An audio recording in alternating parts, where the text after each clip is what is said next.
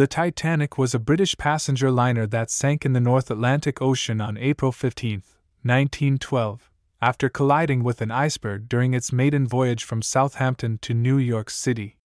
The ship was considered unsinkable and was equipped with state-of-the-art technology and safety features, but the collision caused irreparable damage to the ship's hull, and it began to sink.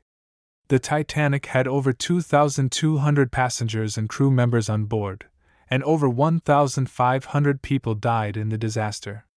The sinking of the Titanic remains one of the most tragic and well-known maritime disasters in history.